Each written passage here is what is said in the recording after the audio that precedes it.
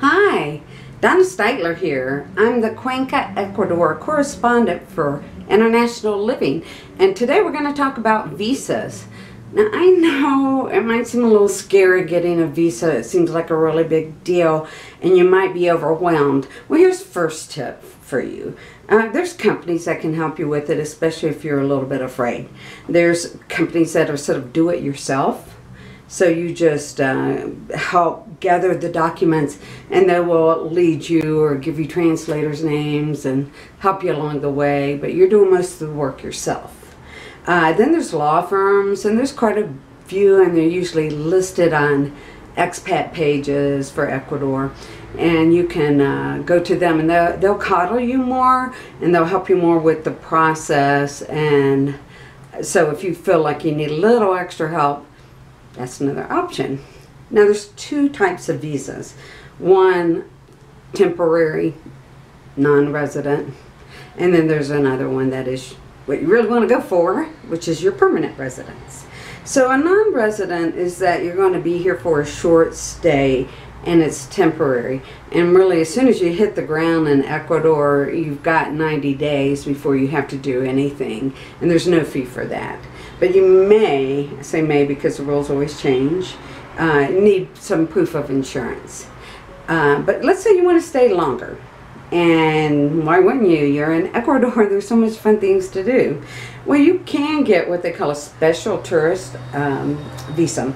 And that will get you an allowance to stay here another 90 days. And there is a fee, and you can only do this once every year. If you want to stay longer, there's a 1-year visa option, and that's after you've exhausted your special tourist visa. Then they only do this once every 5 years, so make sure you're choosing wisely. You have to prove that you have the financial ability and means to live here for a year, and how you get those funds, proof of insurance, and of course, yes, there's a fee for this. You can also come on a work visa, and those are up to 1 to 2 years, and their main requirement, you probably should know, is that you have to be hired by an Ecuadorian company. So that's something to keep in mind. But let's say now you want to go to the second form of a visa, is a residence visa. And of course you want that. You want to eventually get permanent residency, because you get a lot of extra benefits and don't have to worry about going back and forth from your home country or visiting out of the country. Now, the first one that you can get kind of visa is called a pensioner. You know, it's like a retirement, something you could easily qualify if you, especially if you have Social Security. You only have to prove $800 minimum a month to qualify for the pensioners, and then another 100 for any dependent you have. There's also now the second kind of visa, permanent, is a investment visa. You can get that by taking out a CD. You do have to keep it in the bank for 3 years, and the minimum amount is $26,250. And you do have to have it, like I said, in an Ecuadorian bank.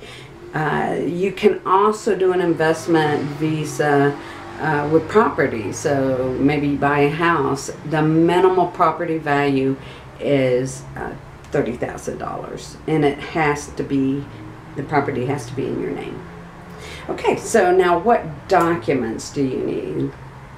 This is the hardest part of getting your visa, because it takes quite a bit of time, and you really, here's my second tip, stay in the home country until you get all these documents. It's so much easier now. After I go through them, you'll sort of understand.